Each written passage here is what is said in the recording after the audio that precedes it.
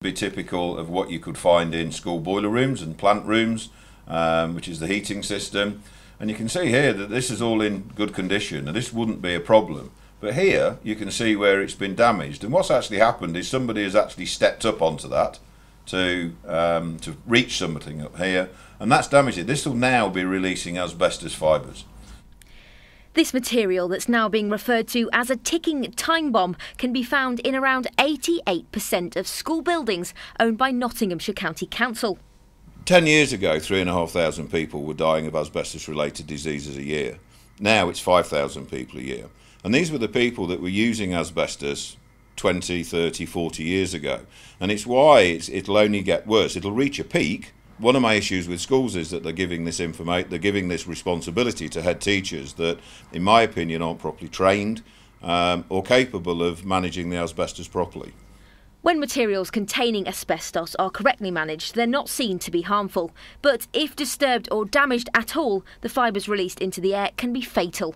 Obviously, managing any building which is full of up to 1,000, 2,000 children can be unpredictable. It is not that easy to manage, and it is worrying. I would worry as a parent as well as a teacher that there is asbestos in the building. But who do you expect to pay for the removal of all this asbestos? That becomes a very much more difficult question, of course, with privatisation. But I believe that even though schools have academised, the burden of managing asbestos still falls back to the local authorities which ran the school before.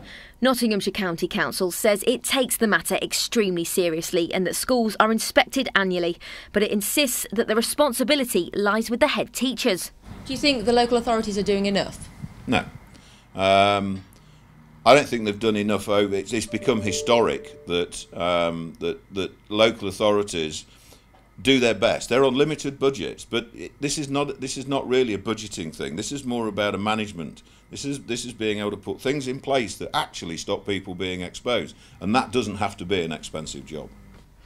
Nationally, it's estimated that between 200 and 300 former pupils are dying each year as adults because of exposure to asbestos.